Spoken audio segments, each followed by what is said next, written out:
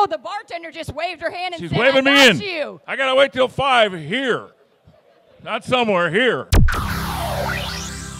But what I like to ask drivers, when they roll into a certain track, does it feel like home? Does it feel better than other racetracks? When you see the drag strip, does it feel like, yep, I got this one? Yes, and this is one of them, Kenny. This absolutely is it's a racer's racetrack. It's a great racetrack. It's a very smooth racetrack. It's always prepped well. You got heat, though. That makes it tough. Today's going to be tough out there, but you got a great race service underneath you. So, it's one of them that we lick our chops coming to. It can be 65 degrees or it can be 95 degrees. Today we got the latter, but that's okay. It's the same for everybody. So, you know what? You guys all look like you're having a great time here. When I get done, I think I'm going to come on back here and join you guys in the crowd. This looks like a lot of fun. Oh, the bartender just waved her hand and She's said, waving me I in. got you. I got to wait till 5 here. Not somewhere here.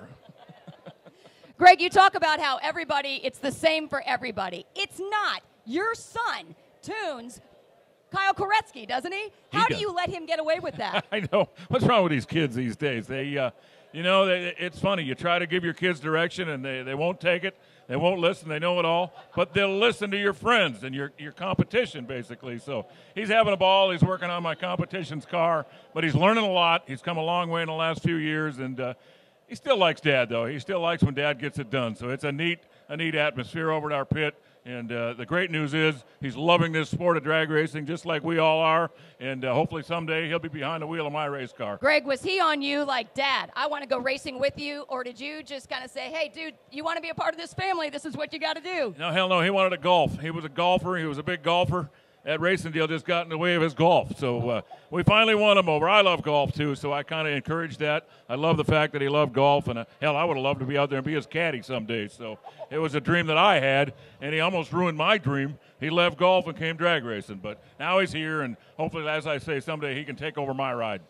Again, Freak Nation, there's not many better than this guy. Greg Anderson won himself numerous Pro Stock championships, and I think for the last 10 years we've been asking him, when the hell is he going to retire?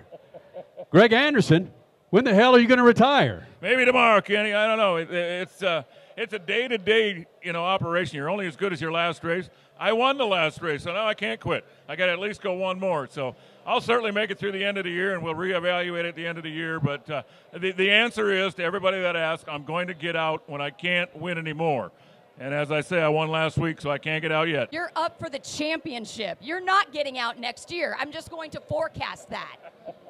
We'll see. We'll see, Crash. It's a tough game out there. We got a lot of young kids in the class, girls and guys, and they're doing a great job. So eventually they push the old guys out, and I see the end of the tunnel. I just don't know.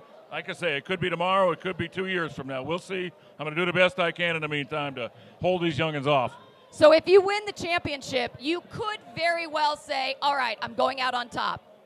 You could, and if I was smart, I probably would, but that's probably going to work to the opposite. It's going to say you got to do it one more time. So we'll see. But the good news is, yes, I'm in the championship hunt. I've got a shot at trying to get number 6. Greg, you'll talk to IndyCar drivers that'll run this oval. Same with NASCAR drivers, where they'll lose 10 to 12 pounds during a race. When you're sitting in the cockpit of that Pro Stock car for 5-10 minutes, there might be an oil down. You're in that car for 30 minutes.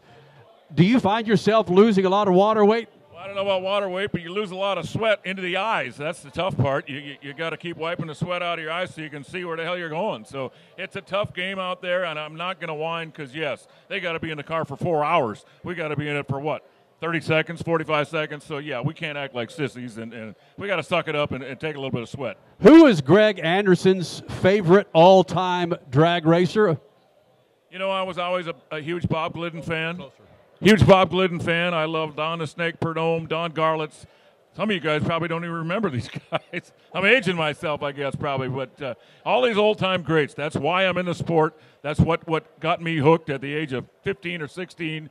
And here I am at the age of 62 still going. So who knows, maybe someday some of these young punks out here will say, Greg Anderson was my hero. You never know. When you've got a guy like Bob Glidden and what he meant to the sport, Big Daddy Don Garlitz, what John Force has meant to the sports, and frankly, from a technological standpoint, what you've meant to this sport, can you put your head on that pillow and feel satisfied with what you've contributed to the NHRA? I feel pretty good about it. And honestly, our class of Pro Stock, it was kind of on the brink of failure a few years back, and we made a lot of changes in the class, and basically what it came down to was I had to stop worrying about Greg Anderson got to win. I've got to fix my race car, do everything I can to make it win. We had to fix the race class. We had to bring on some new talent, and to do that, we had to basically come up with a plan to lease the same exact equipment that Greg Anderson gets to drive. And that move paid dividends. It filled the class back up. It made these young cats where they can all win, and it made it very interesting to new people coming into the sport. So that's what we've got right now. It's a great class right now, and yes, I had to a little bit of personal sacrifice, but for the good of the sport, for the good of the class, and I'm proud of that. I don't think a lot of people realize that. I mean, that was a big sacrifice by you, and who else? I want to know who helped to get this class back together and get it back on the national stage. Well, obviously, all of my team at KB Racing, we all did that. The elite motorsport team with Eric Anders and Richard Freeman and everybody that races over there. Together as a group, we decided this is what we need to do, or we will not have a class for our kids to race in. So that's what it was all about. We bit the bullet, we swallowed our own pride, and we created a new Pro Stock class that hopefully will go farther into the future and give our kids a chance to do this. How does Greg Anderson celebrate a race win? Do you do old guy things, or do you still knock one out of the park with about four or five Budweisers? Well, this would be a perfect place to do it. Last weekend, I got fortunate enough to win at Charlotte. We went to my new team owner, Jim Whiteley's house on the lake, and we drank beer until 4 o'clock in the morning. So, yeah, we had a damn good time. You guys are off to a great start today. And you know what they say, you cannot drink all day if you don't start first thing in the morning. So good job, guys.